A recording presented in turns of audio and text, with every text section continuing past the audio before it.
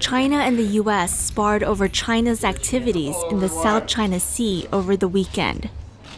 At the Shangri-La Dialogue Security Summit, Beijing's highest-ranking delegate repeated China's long-standing territorial claims over the South China Sea, which overlaps those from several other governments in the region.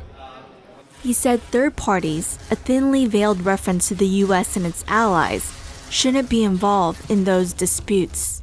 中国有智慧、有耐心，通过和平协商谈判解决争端。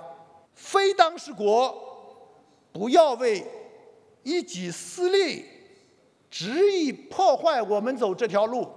U.S. Defense Secretary Ash Carter said China risked erecting a great wall of self-isolation through its assertive behaviors in the South China Sea.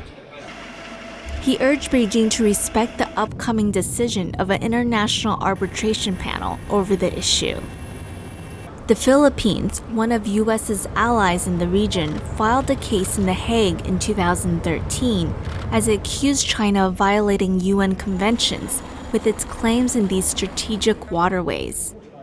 But China said it would ignore the rulings, which could be out in the coming weeks.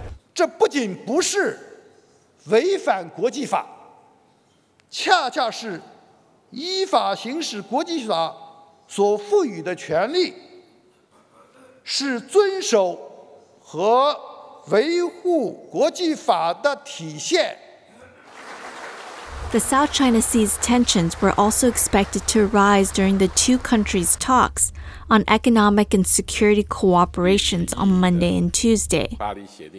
The controversy adds to tensions between Beijing and Washington that have also flared over currency and trade practices.